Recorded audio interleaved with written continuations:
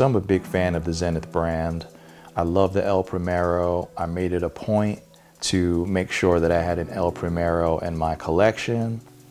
But today I wanted to talk about my mixed feelings for the Zenith Chronomaster Sport Aaron Rodgers limited edition that was recently released.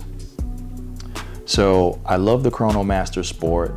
It is on my bucket list. At some point, I'll get my hands on it. I know it takes some flack from people saying it bites too heavily off of the Rolex Daytona, but of course we know that the Rolex Daytona also used the El Primero movement for quite some time.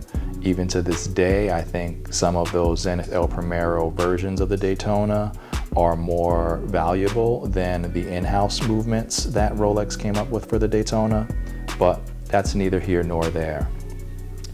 When I saw the Aaron Rodgers Chronomaster Sport, I had mixed feelings about it because I liked it, I thought it was okay, but I had another reference that was fresh in my mind for a green variation of the Zenith Chronomaster Sport, and that was a release in this year's Only Watch releases, which I know was postponed. There was some drama that way, but I remember looking through the Only Watch list of watches this year, and that green Chronomaster Sport that they had was a standout for me. I remember seeing it and said, oh, this is going to be a hit. This is going to be a smash.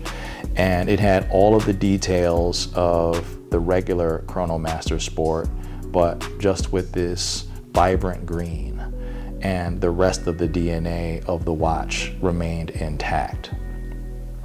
Now, the Aaron Rodgers version, the biggest thing that I feel like takes away from the design are the Arabic numerals on it, especially having seen the Only Watch version of the green Chronomaster Sport. And the Only Watch version came with, or at least I think they had 3 other color variations. They had a yellow, a red, and a blue, and all of them looked cool, but that green one was the standout for me. So if I had to choose between the Only Watch green variation or the Aaron Rodgers green variation, it's a no-brainer to choose the Only Watch variation. But I'm also, not a big sports head. I'm not a Green Bay Packer fan like that. So I'm sure there's some people out there who are also fans of the El Primero and the Chronomaster Sport who might see that watch and really want to get their hands on it. But let me know what you think. Are you a fan of the Aaron Rodgers limited edition Zenith Chronomaster Sport? If so, let me know in the comments.